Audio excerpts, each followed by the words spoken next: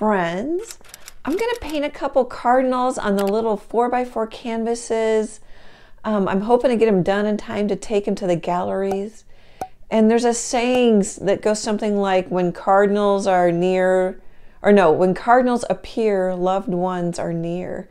And so cardinals sell well, people really like them. I'll set up a traceable too if you aren't comfortable drawing. Let's get started.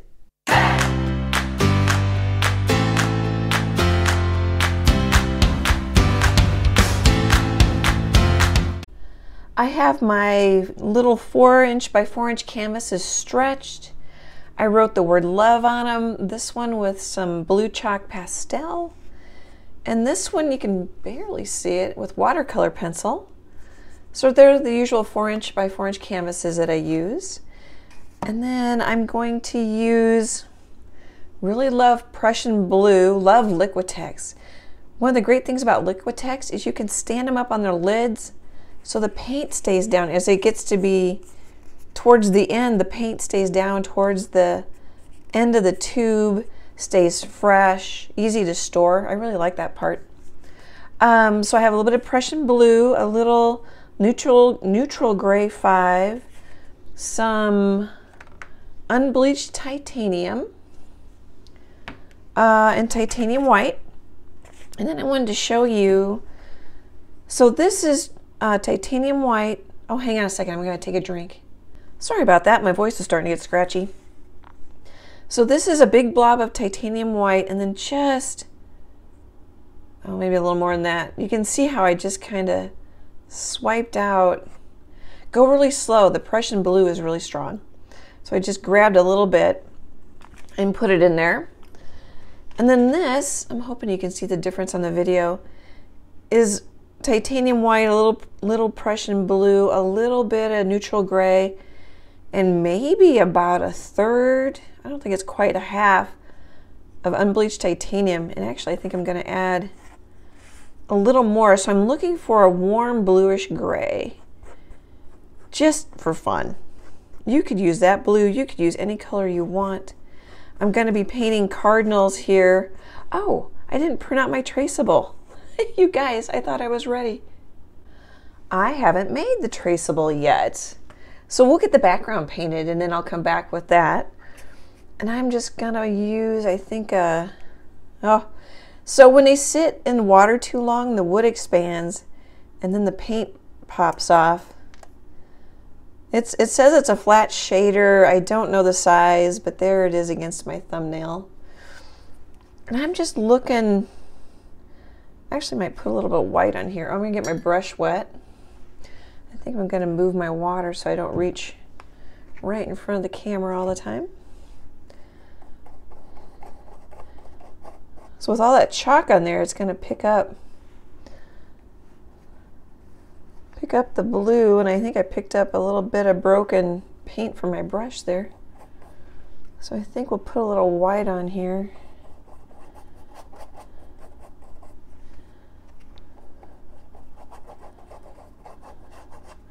All right, you can use the watercolor pencil. It dissolves, you don't even notice it's there.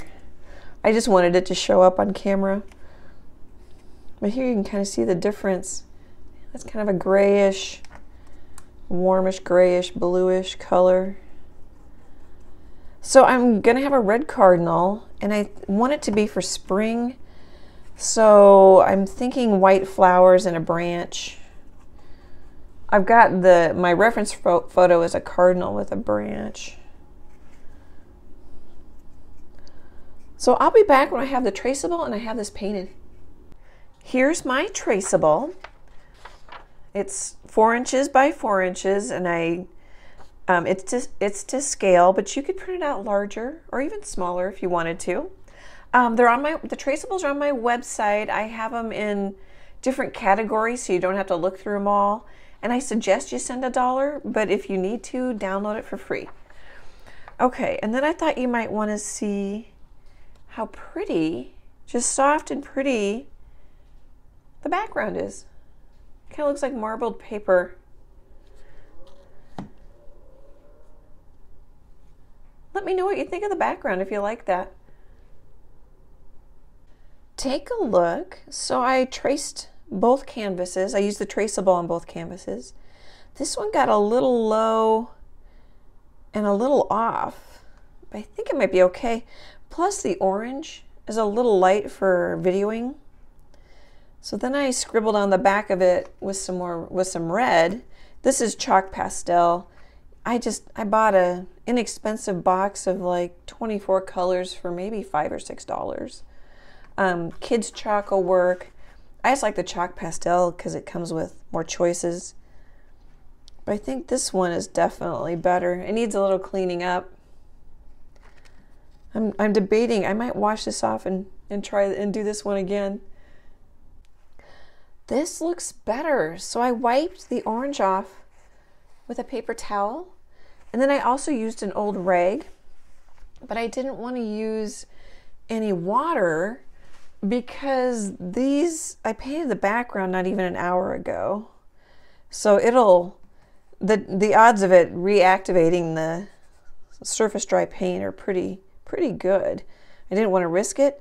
And then I broke out a new kneaded eraser, which I've showed you in several videos, but I thought I'd show you. So this was an older one, and I could still use it. They just start feeling sticky. Sometimes I don't know, they kind of start to smell.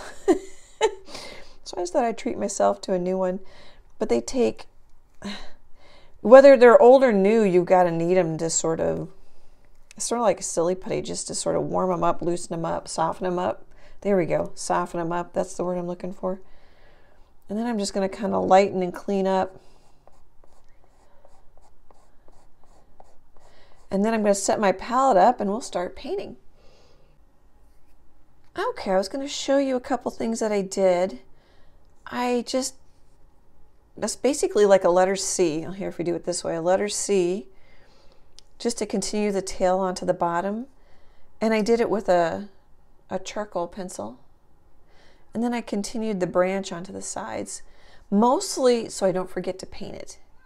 Because I start painting and I don't really, I don't know, I kind of forget where I'm going, or I'm not paying attention to what I wanted to do. I kind of get in the moment. And then I put out some Mars Black and Burnt Umber. Oh, actually, maybe I'll just leave that there. That's not a ton of Burnt Umber. And I'm going to put a little, can you see that? A little Mars Black in there. So what I'm thinking is everything's muted. And then I'll probably paint straight out of the tube red Cardinal. So you get some contrast that way. You have muted colors and then a pop of reds. And I don't know if I have enough brown out there. Although I'm going to I also put out some more titanium white.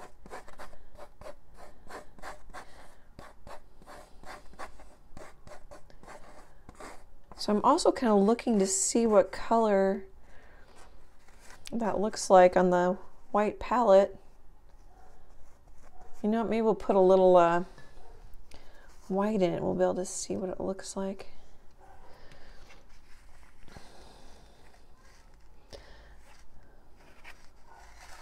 Let's see, is that off camera? Oh yeah, I kind of looking for a brown gray. Maybe just a pinch more. Black is so strong.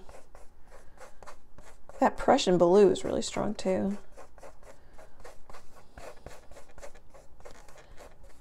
Well, that isn't that much. Well, we'll start painting and see how far that goes. And I think, oh, I don't know if you can hear the kids yelling outside. School's out. Oh, and it's beautiful here in Omaha. We went from minus 23 degrees one morning. Gosh, I don't know if it was even 2 weeks ago. And now it's in the low 60s. I mean, it's just crazy. It's gorgeous out there though. Okay, I'm gonna start painting.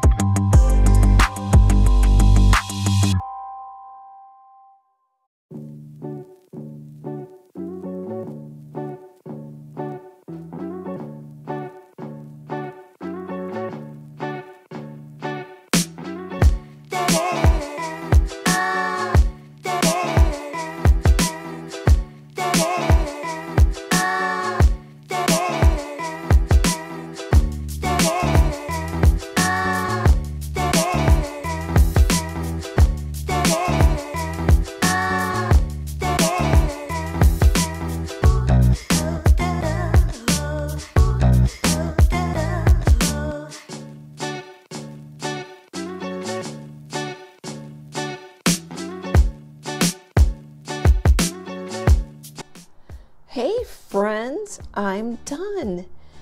I think I videoed every step of this one. I'm going to make it a time lapse so you can slow it down or pause the video, take a screenshot, whatever you want to. But I hope it shows you that sometimes I see in the beginning acrylic painting groups on Facebook. I mean, they've done a great job painting, but they've only maybe painted a layer or two. And sometimes it just takes 3 or 4 layers. Or, you know, and then like these flowers, I kind of put blue and I put some white with some matte medium. And then I kept making them lighter and then I made them a little darker. You know, you just kind of keep pushing it up and down in value just to make it more interesting. Same with like the toes. Oh, there's the bottom. So I hope this helps. You know, practicing drawing can help too. Learning to draw can really help. Understanding shading, all those kinds of things really help. But also just painting and then painting again and painting again, because you'll find things that you like to do. Things that you like to see in a painting. And I think I'm gonna make these a little bit brighter because it's kind of empty up in this corner.